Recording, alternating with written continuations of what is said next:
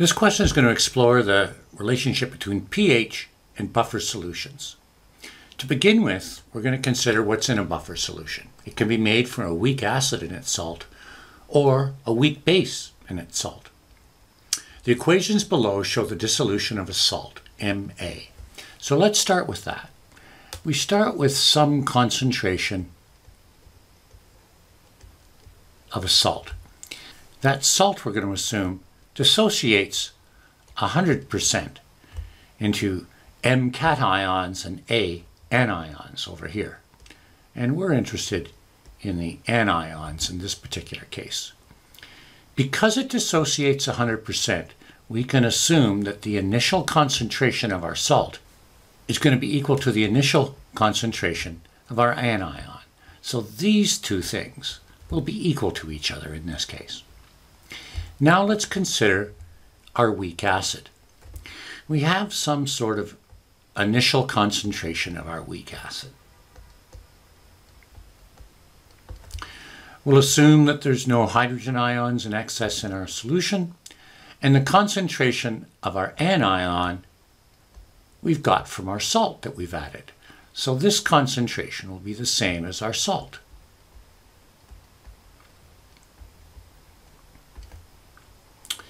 Now this will dissociate a certain percent, causing the hydrogen ion to go up and causing the concentration of our anion to go up.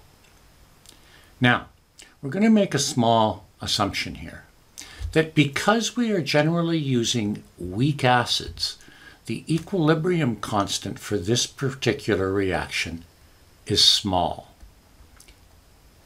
In fact, we're going to assume that Ka is less than 10 to the minus 3. If that's the case, we can assume that this line is small. So at equilibrium, this concentration down here will be approximately equal to the initial concentration of my acid. This will then be the concentration of the hydrogen ion. And this concentration down here will also be simplified. It'll be approximately the concentration of our salt, Ma. So, at equilibrium, and using this line, we can say our acid dissociation constant is the concentration of the hydrogen ion times the concentration of our salt.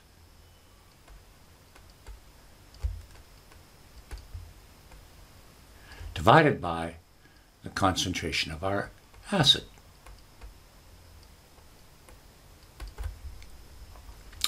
Now, some of you maybe have introduced to a slightly different equation than this, and I'll try to develop it.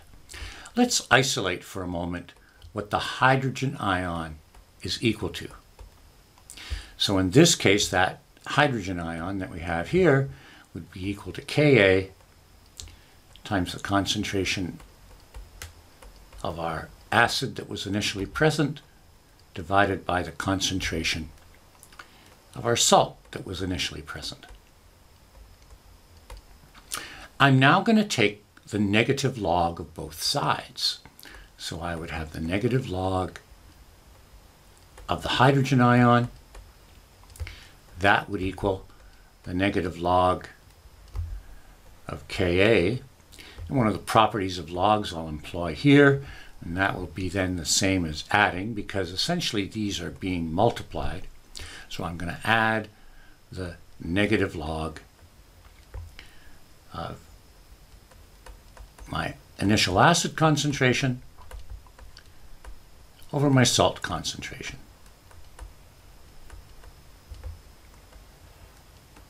Some of you might recognize that the negative log of the hydrogen ion is the pH. And the negative log of Ka is the pKa. And I'm now going to add to that the negative log of this, which essentially is the log of these two switching positions. So that would then be the log of my salt concentration that was initially present over the concentration of my weak acid that was initially present. This is called the Henderson-Hasselbalch equation, And it looks like this. So your teacher may have shown you this particular relationship to use in buffer questions. The issue is this equation is not available in our IB data booklet, so you would need to commit it to memory. I could also, in a similar fashion, develop an equation if my pH buffer was a basic solution using this. Let's go apply this now to a particular question. Now, I'm going to solve this the long way.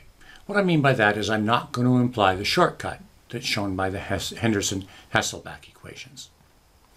So, we're to determine the mass of our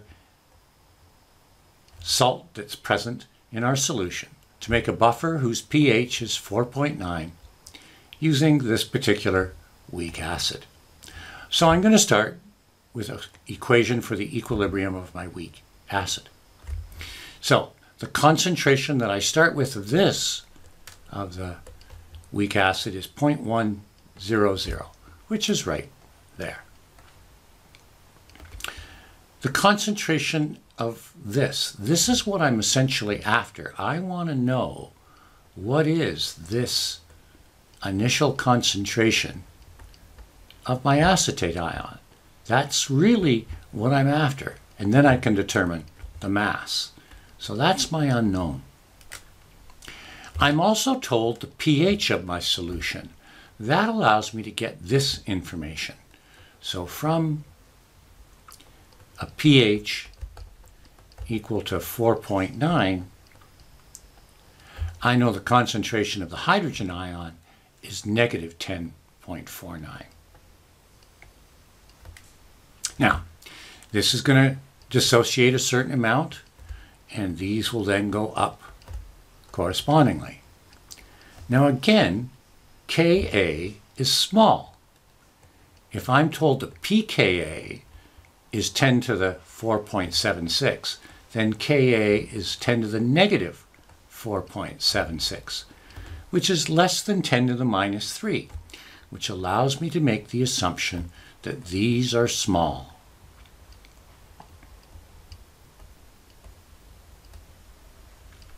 So at equilibrium, the concentration of my salt, or the acetate ion, here, will be the same as what I initially started with. And in a similar fashion, that will occur here as well. The concentration of my acid at equilibrium will be the same as my starting concentration. So let's write what Ka is equal to. Well, it's the concentration of the hydrogen ion times the concentration of my acetate ion divided by the concentration of my acetic acid.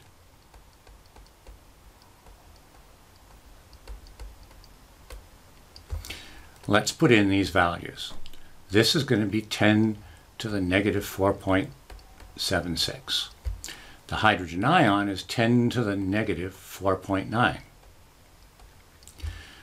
This is what I'm after, the concentration of my acetate ion, which we assume to be the same as the initial concentration, divided by the concentration of my acetic acid on the bottom.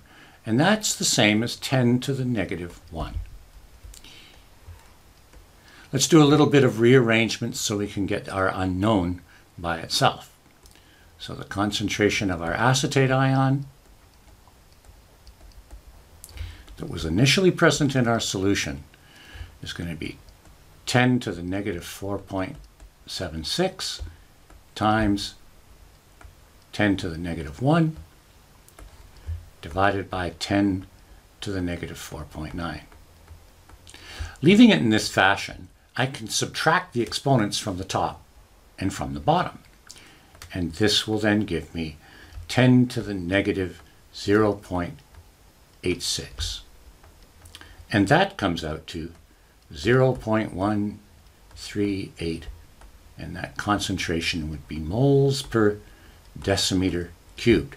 So that would be the initial concentration then of acetate that would have been in my solution. But we're after ultimately, what's the mass? So now I'm going to calculate the number of moles that must have been present. I get that by going concentration times volume. So 0.138 moles per decimeter cubed times then my volume, which was 200 cubic centimeters, or 0.200 decimeters cubed. Those will then cancel, and I'll get 0.0276 moles then of my original salt. Now, my original salt has that molar mass, so I can calculate the mass by going the number of moles times the molar mass. And we'll just continue that here. So the mass then would equal 0.0276 moles. And I'm going to multiply that by 82.03 grams per mole. And those will cancel, giving me a final answer of 2.26 grams.